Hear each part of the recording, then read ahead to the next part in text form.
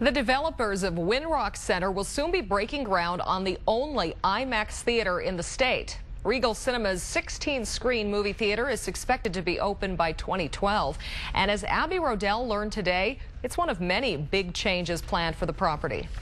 The developers of this project have high expectations. Other big attractions could include an indoor diving facility, rock climbing, and a major event center. The idea is to not only attract people from around the state, but around the country. The largest super slide in existence. Plans for the Winrock Town Center are elaborate. Shopping, concerts, even an indoor wave pool.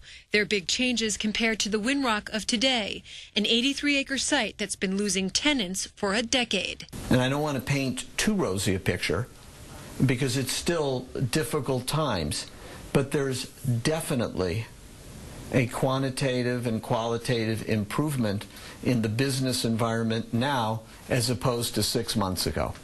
This isn't the first story of changes coming to Winrock. Goodman says the difference now is that construction dates are set. For the first time, we're in for permits. Regal is designing their building. We're going in for their permits.